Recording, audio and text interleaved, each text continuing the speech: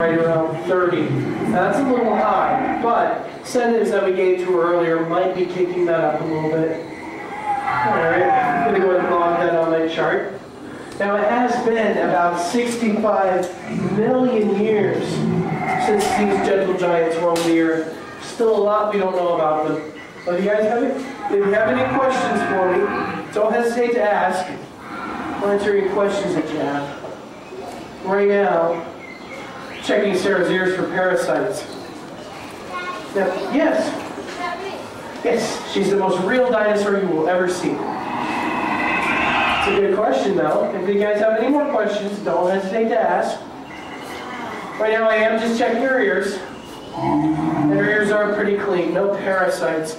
Now, even though we didn't clone any of the parasites that were around 65 million years ago, we still like to keep them for any modern parasites. No, how do you mean? Like a robot? No, this is a live animal. Welcome, guys. Welcome back to lunch. Come on in. Do me a favor, guys. If you would just go ahead and make your way around to the front. It's okay.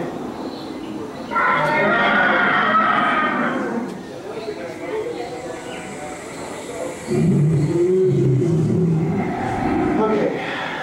Looks like whatever's gotten her spooked is out of her system now. Looks like she's feeling a lot better. Oh, bless you. Is that what was bothering you? Did you have to sneeze? Oh. Yeah, I think she's definitely feeling better now. Let's see if I can find her favorite spot. Alright guys, it looks like she's feeling pretty good. So right now, I'm going to go ahead and take a few volunteers that would like to pet Sarah. Now before anybody raises their hand, I need to let you know, you must be as tall as one of these posts while standing on the ground. Now 1 volunteer, 2 volunteers, 3 volunteers, and 4 volunteers. All the volunteers I picked, come on up.